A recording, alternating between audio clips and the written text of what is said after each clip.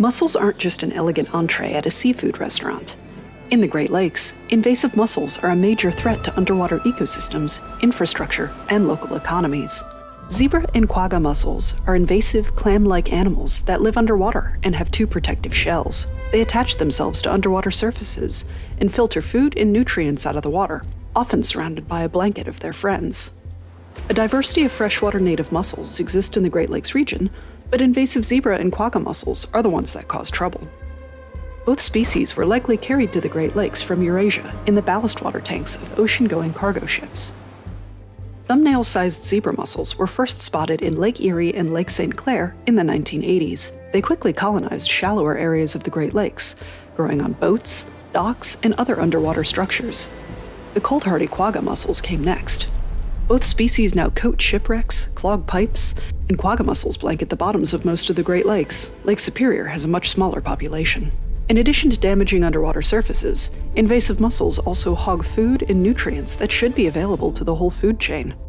They've radically altered the underwater ecosystems of the Great Lakes. So how do you control a small, persistent creature that attaches to every available surface along with hundreds of thousands of its cousins?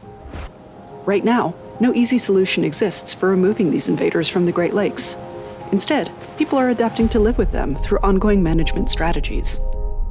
Power plants, drinking water facilities, and other utilities rely on underwater pipes to draw in or discharge water, pipes that mussels would love to colonize.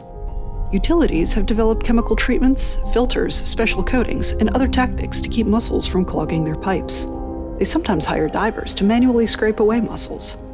Water and power supplies are crucial, so these treatments are worth the investment. Meanwhile, scientists continue working on new chemical and biological tools that can help control mussel populations in specific sections of open water. In a few inland lakes in Texas and Virginia, experimental treatments relying on chemicals or smothering plastic mats have been very successful. However, these methods are expensive, require lots of work, and may not be feasible in all bodies of water. And when chemicals are involved, there's always a risk of damaging other aquatic life in the lake.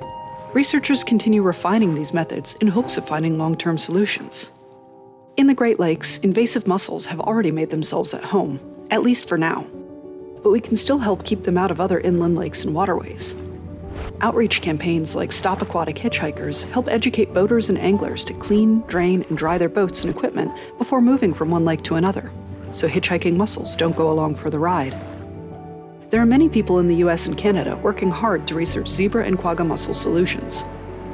Groups such as the Binational Invasive Mussel Collaborative bring researchers, decision makers, and other specialists together to build knowledge, share new techniques, and strategize for the future of invasive mussel control. Invasive mussels pose a daunting challenge, but public outreach, technological breakthroughs, regional partnerships, and some old-fashioned elbow grease can help us make a difference in the Great Lakes and beyond.